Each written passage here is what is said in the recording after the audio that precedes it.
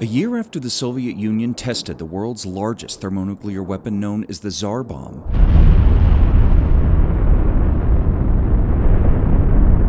the United States conducted their own thermonuclear test in the South Pacific, codenamed Starfish Prime.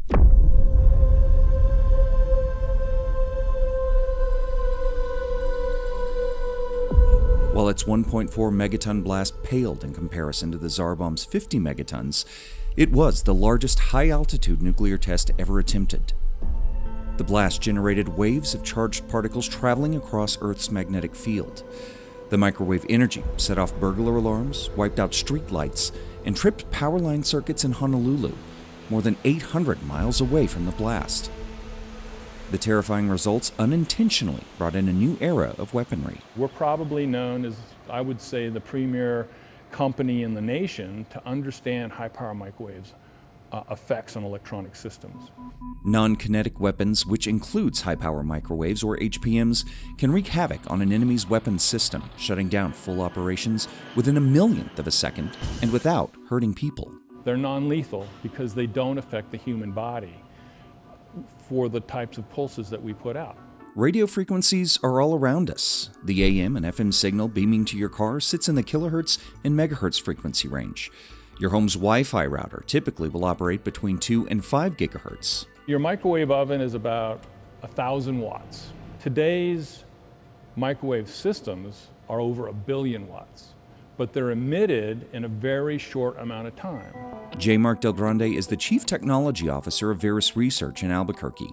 High-powered microwave systems are a keystone of the work done in this facility, which could have a variety of applications in the future. Say an adversary wanted to put a radio and communications tower on top of a hospital. Well, I can use a high-power microwave system to take out the communications center without putting a bomb through the hospital. In the early days of HPM research, the power needed to generate such pulses required large, heavy equipment. Not ideal if that equipment was on an airplane.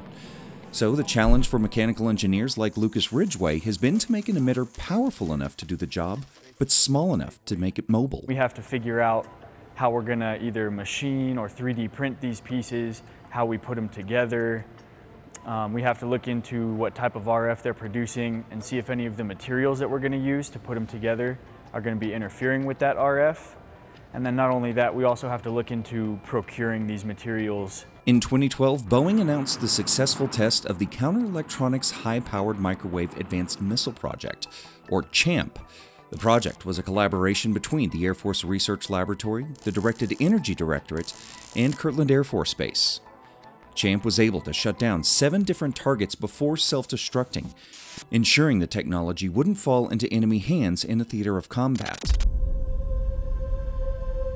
And as with the development of nuclear weapons, if the US has the technology, it's only a matter of time before other nations have an HPM program as well.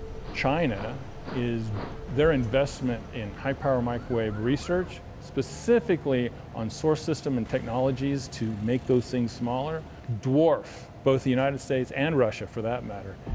While much of the current research is still under wraps, Del Grande says that the real-world applications of HPMs aren't limited to the military. Non-lethal deterrence could be used by law enforcement for crowd control and SWAT situations, enforcing the technology's ultimate goal, de-escalating dangerous scenarios while saving lives.